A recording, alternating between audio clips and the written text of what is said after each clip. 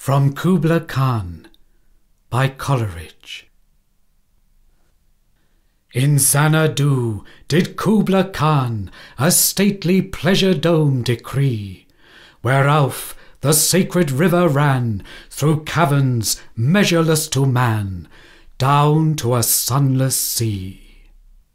So twice 5 miles of fertile ground, with walls and towers, were girdled round, and here were gardens bright with sinuous rills, where blossomed many an incense-bearing tree, and here were forests ancient as the hills, enfolding sunny spots of greenery.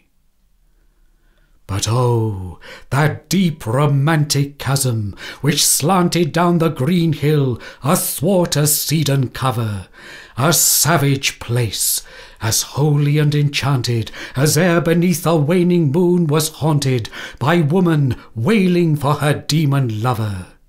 And from this chasm, with ceaseless turmoil seething, as if this earth in fast thick pants were breathing, a mighty fountain momently was forced, amid whose swift half-intermitted burst huge fragments vaulted like rebounding hail, or chaffy grain beneath the thresher's flail. And mid these dancing rocks at once and ever it flung up momently the sacred river.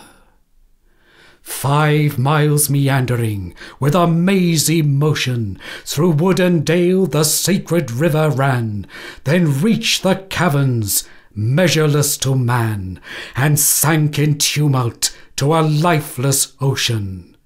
And mid this tumult Kubla heard from far ancestral voices prophesying war.